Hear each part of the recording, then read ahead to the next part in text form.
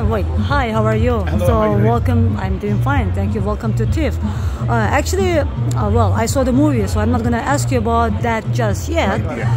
But I would like to talk about your profession, about its difficulties, and what would you like to tell to people that would like to pursue the career that you're having, because it's same as in Wall Street. It's a cutthroat area. Yes, it is.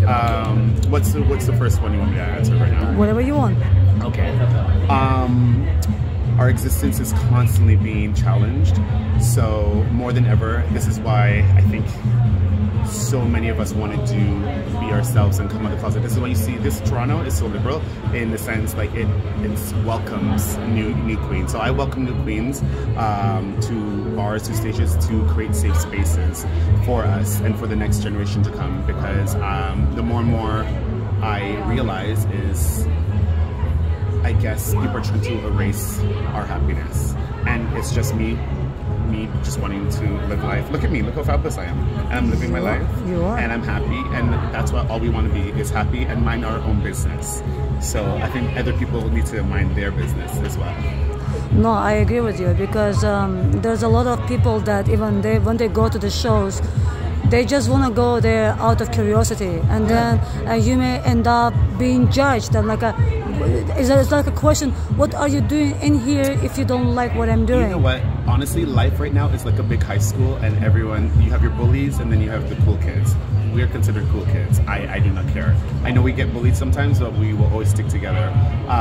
In saying that, I just did something phenomenal just about a week and a half ago. I was the first drag queen to have a show at the CNE in history.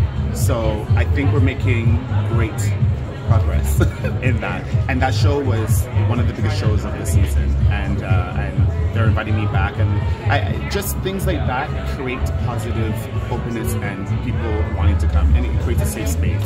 And yeah, and I honestly, if you haven't been to a drag show before, come out. Honestly, nothing will happen but fun.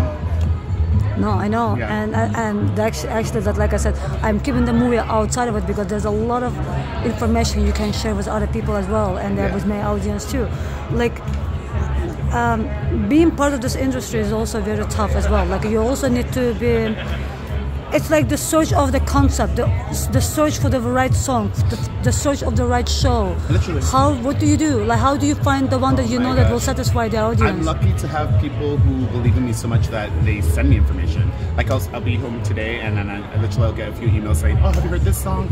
It's all about sharing and communication. So like, I like to communicate with my fans and be open with them, and ask prompt questions. Sometimes that's the beauty of Instagram. You get to do those little stories where you're like, hey, today I don't know what's a good song, and all of a sudden tonight I will have like 100 suggestions of stuff like that. So it's willingness to be open-minded about things. Yeah, I've done a bit quick research before I knew that you're gonna be arriving. Oh my god. Yeah, you see, I'm talking to you like I know you forever. Isn't it? You're very good at your job. Hello. No, I am good at asking questions. That's for sure. Like, but no, if I'm interested in subject, then why not? Yes. And you're quite an interesting person as well. So I wonder, like, you have impersonated many famous people. Which one is your favorite? The main one I've been doing is Whitney Houston, but this year I'm taking a stab at Donna Summers. That will come out soon. Not sure where yet, but you're going to start seeing me do Donna Summers and dabble into Tina Turner. That's the big shift from Whitney Houston to Donna Summer and then Tina Turner. But I think I look like Donna Summers a little bit more. I have this wig being made. I'm gonna look so good. It's gonna be good. I'm excited about it.